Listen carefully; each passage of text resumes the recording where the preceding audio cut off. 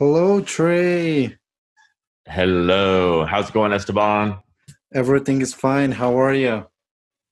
Good. The first thing that I want to ask you is what makes a good photograph for you? What makes a good photograph? Well, hmm. I think you know this is sort of like counterintuitive, but I think that like a good photo is a photo that confuses people, like that they're not sure exactly what they're saying because Mhm. nowadays we look at photos so much. Like we just like scroll through Instagram or Facebook and we see photos and like literally Esteban, after like 1 second or even half a second, we get it. Like, I get it. Okay. I understand. And then you go to the next photo. Right. Mhm. And I notice that the ones that I watch for a long time, by a long time, I mean like 5 seconds, which is a long time nowadays, or even 10 seconds or 20 seconds. Those are the ones that confuse me. I'm like, what what's going on here? I don't quite understand. So yeah, that's and the thing is like phones are so good at like you could just like everything becomes like so literal when you take a photo with a phone or a camera. So to kind of unravel that and break it down into something else. Uh, my favorite painter, Renoir, he would always engineer like little mistakes and mysteries into his paintings, um, because like in those little mysteries, that's where the viewer gets connected to them. Have you worked with editorial world magazines or something like? This is an easy answer. No, I haven't. Why? Why you decided not to work with editorial world? Um, well, it is a bit of an active choice, I guess, and it's the same choice as not choosing to work with clients.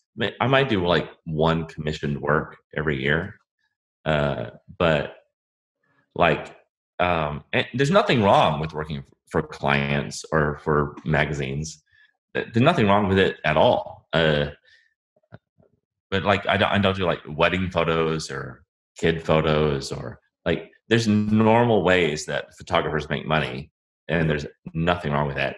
I kind of actively chose not to do that because then you have to like divide up your day into making money like for Mhm. a magazine or for a wedding or like for a kid photography or like take photos of dogs or like well I don't know like the normal ways photographers make money. And there's nothing wrong with that. Like I always give this advice to new photographers, and it's terrible advice, really. Uh, I say like don't do any of that uh, because then then you end up like well let's say in a day you have a day right and you're awake for like 16 hours. Okay, let's just like say you're awake for 16 hours and you sleep for 8 hours, like Mhm. hopefully, right? These are round numbers. And during those 16 hours, you have like 100 cycles, like 100 cycles of like brain power. You have like 100 things you can do in a day, right? Okay, so you have 100 cycles. So then you have to choose like, how am I going to spend these 100 cycles? Am I going to use them to create work for clients? Mhm. Maybe I might have to use like 40 cycles for that.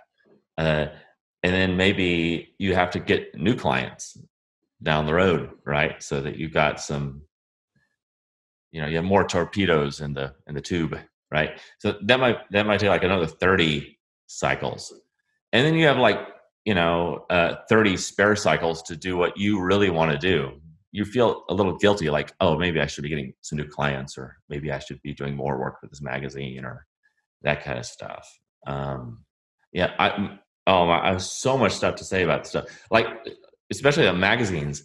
It's so like photography magazines, they're only the only people that read these things are other photographers. That's not really your, like, who cares? Like, people try so hard to impress other photographers. Who Yeah. cares what they think? Right? Okay. Your audience is other people. People, like photographers, I've noticed that they have so much they're so concerned about um uh worrying about what other photographers think about them.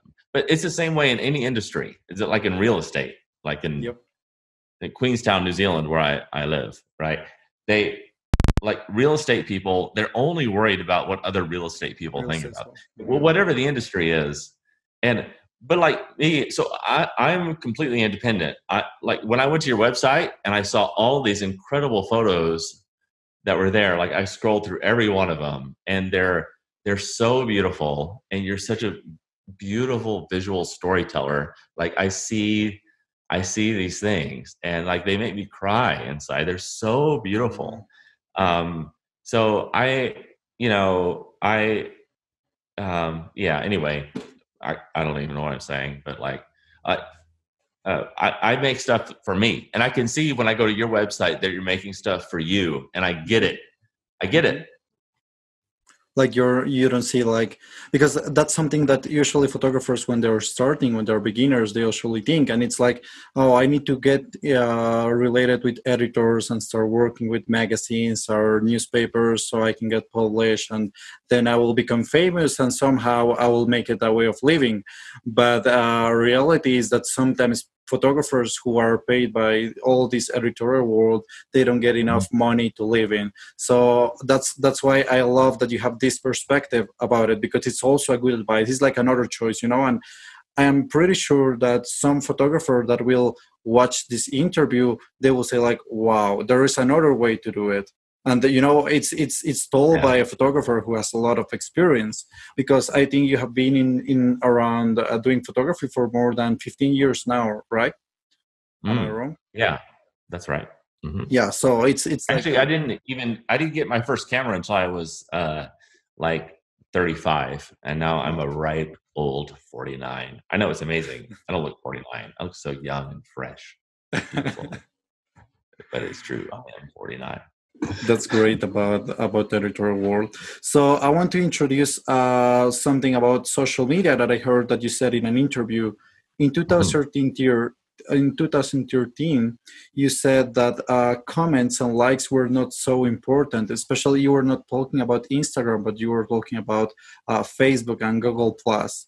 And Mhm. you mentioned like it was not so important to have so many likes, because people in general, they don't have enough time to go and like, and especially write a comment for your picture. So you were advising something like, even if people doesn't write anything, it doesn't mean that your work is not good. What do you think about it, like 7 years later? Yeah, yeah. I have matured even more in these thoughts that, like, likes and comments do not matter. I know it's like this. It's weird because it's like this big, like, public scoreboard, and I'm not saying that I am like superior in any way, but like I'm not ego driven. There's this, people have this identity about themselves, right? Mhm. And the story they tell about themselves. If people read things like Eckhart Tolle, or and they'll put up a photo, and they over stress like how many likes and how many comments they get, as if that will feed the story that they tell themselves. Mhm. I think the greatest thing that any artist can do is to completely like let go of themselves, and then you can channel all the actual energy from the universe. And so what happens, it's like Instagram is like, it really fucks with people's heads, right? People that aren't free, people that don't have this freedom, that don't take themselves seriously, that just are in a flow state, like a dolphin that swims in the waves. And so Instagram and Facebook, all social media, there's this huge public scoreboard of how many likes and comments you get. So people, they're comparing themselves with other people all the time, which is terrible. Like, just all you have to do as a human is to like compare yourself to how you were the day before. Like, maybe you're a little bit of a better person the next day. That's all you have to do, right? Don't compare yourself to other people. But like, there's these heuristics, these numbers that everyone sees all the time, and so that will encourage people to take photos or like create artwork that will try to maximize likes and comments. Like, here's a really good example of something that I didn't fall into.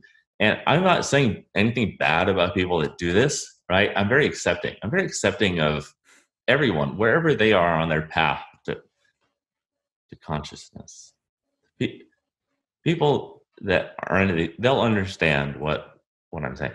But like there's this basic thing. Like, if you put yourself in the photo, like a selfie, or like you're standing on top of a mountain and you have your hands like up like this, like say like, oh, I've arrived, like here I am, or whatever, those kind of photos, they statistically they get like 30% more likes and comments than anyone else, or any other kind of photo. So if you put yourself in a photo, or put your arms up, or like you say something like meaningful, like you're having some like moment or something, and you don't even mean it, but you're just saying it, and you're posting these photos just to get likes and comments, it's so empty. It's just like meaningless, and it's bad because it feeds the ego, which is an illusion. And it, even worse than feeding your own identity, it encourages other people to do it. Because then other people are like, oh, I like landscape photos, right?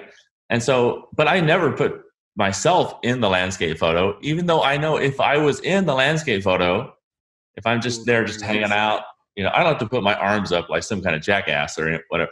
Like, even if I'm just hanging out in the photo, I know I'll get 30% more likes.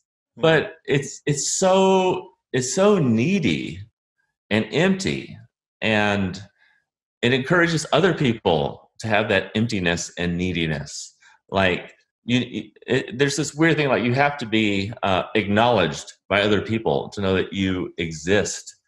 But you're already a complete human. You're fine just the way you are. You're beautiful the way you are. You don't need to like manipulate social media so that other people can tell you how wonderful you are. That's sad. And I have seen it many times. I remember one time I traveled with I had a trip with an influencer, a really big influencer, and I could notice how he was all day struggling how to make the best pose or how to show that he was absolutely happy just for the picture. He didn't even care if it was with good camera or cell phone or whatever. He just wanted to have this picture to post it immediately, so he can have a lot of likes, but he was not enjoying the trip itself. And I was like, wow. But we will go into influencers later. I just want to know I want to ask you about what strategy would you recommend today for people to show their work, like not only maybe to grow social media, because we are saying somehow that numbers are not important, to say that your photography work it's important or relevant to the world. But if I'm a photographer and I want to show the world my work, how can you suggest, after all the experience that you have, to do it in 2020? Yeah, I think my advice, which this is my advice. I don't even do it myself that much. I should follow my own advice, I guess. But in a way, like I've reached a point, and I'm not saying this in a self-important way at all, because like I said, I don't take myself seriously at all. Like I don't care what people say online, right? But my goal, my modus operandi, my raison d'etre, like why I think it's good.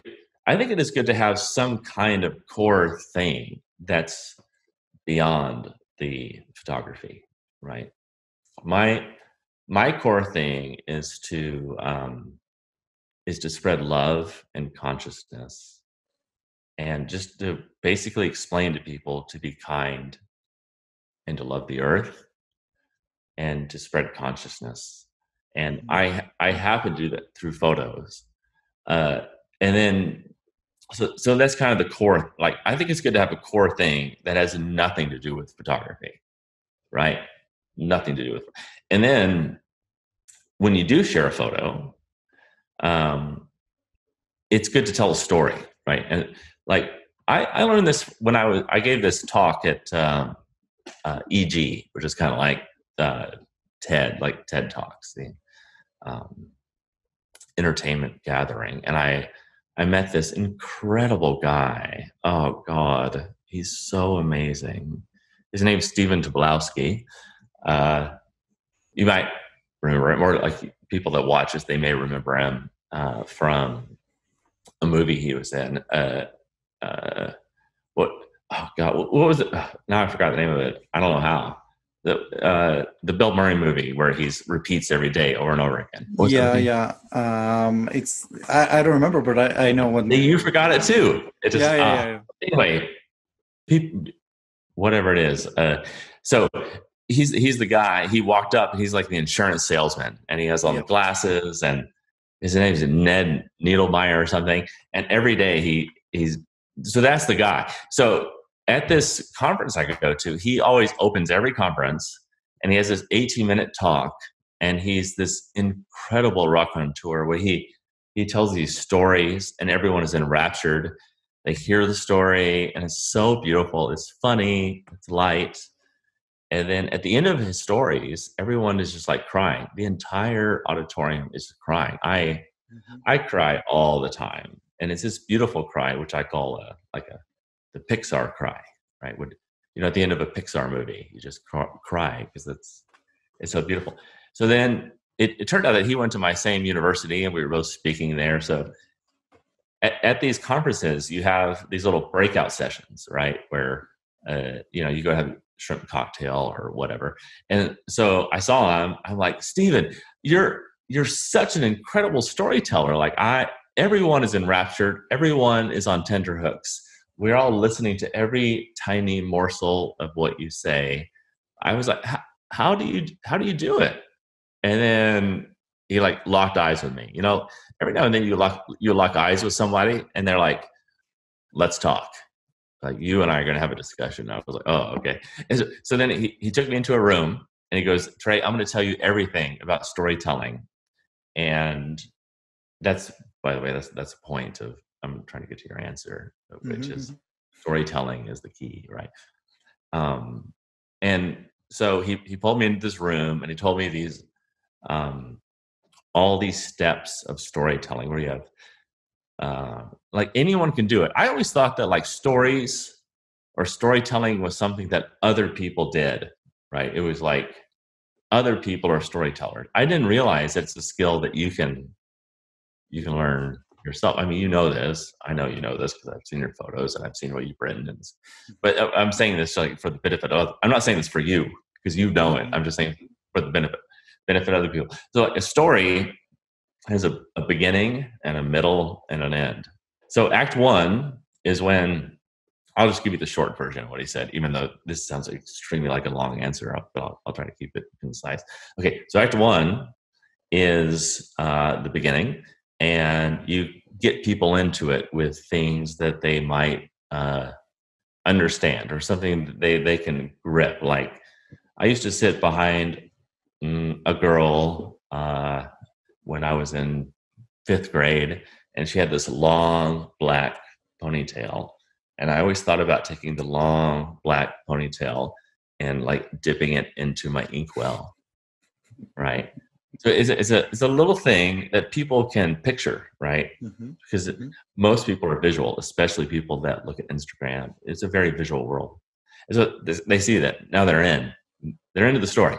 Okay, and then act two, you get out of the physical things that people think about touching and feeling, and you get into emotions, and you say like, well, okay. So then act two is where you start to get into the emotions and feelings of things, and so it might be like, well, this girl that I liked with her ponytail, we would kind of walk home together, um, and I like really wanted to hold her hand, and like our hands would brush against each other, and like I was so scared, and then one time I just decided to grab her hand and be bold, and just hold her hand, and then it was so beautiful because she didn't let go. In fact, she squeezed my hand. So when you tell these stories, now people are into it. They're like, oh, that's cool. Like, and what's going to happen next? So and then act two is like, oh, there's ups and downs, and you might have a little breakup, and you get back together. There's just stuff that goes on or whatever. And then you get to act three, where you're married or you decide to commit to each other or whatever. And then you have kids and blah, blah, blah. And then you do this one, and this is a trick, but it works. It's a beautiful trick. Is that after you talk about all this stuff at the end of act three, like you just love her so much, and you say like, I'm so happy I never dipped her ponytail into the inkwell. So there's this little callback. So the end of the story makes a little reference to the beginning of the story, and like people are like, oh, that's so cool. So, but we could do that with photos, right? You do that with photos. So when you put up a photo, that's oh god, this is a super long answer. I try to keep it short, but like you get an opportunity to tell a story, and just you should make it way more concise than I just made it. But just have a beginning and a middle and an end. Because the thing is that no matter how amazing your photo is, you could have the best fucking photo in the world. Like, but it has to be attached to a story. And so practice with storytelling, and you can hold people's hearts the way that other people can't. Okay. That drives me. Thank you for that answer. I think it's really important, especially when we are considering like creating series or creating single images. So that drives me to the point to ask you, what do you think like photographers should really create like single images, or they should also work for series? Because sometimes they feel like creating one single picture is so complicated that how can I create like a whole series to tell the whole story, as you were explaining? So what would you recommend about this?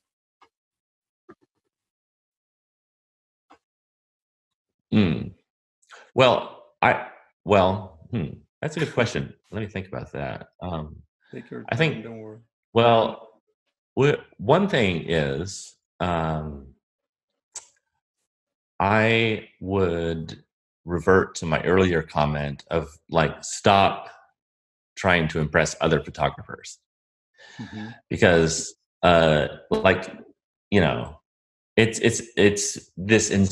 photographers are it's this incestuous thing. I don't know if you've ever seen like snakes having sex, but there's like 10 snakes and they're all just like in this cuddle puddle, right? And that's how photographers are. They're always trying to impress other photographers. And you can always, I notice that photographers tend to post photos that are either like a little nerdy or geeky, where they talk about their lens, and like nobody cares. The only people they care about is other photographers, right?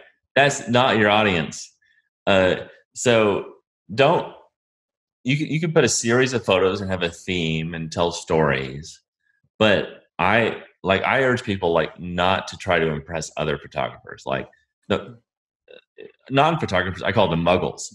Like, not in a bad way, but the muggles. Like, that's your audience, is the muggles. They don't care what lens you have. And a lot of times I notice people might photographers might post like a series of photos that are all kind of around the same theme, like multiple angles of the same thing or whatever. But that it becomes too literal. Like you don't want to see too much of the process. You just kind of want to see the final thing and hear a good story about it.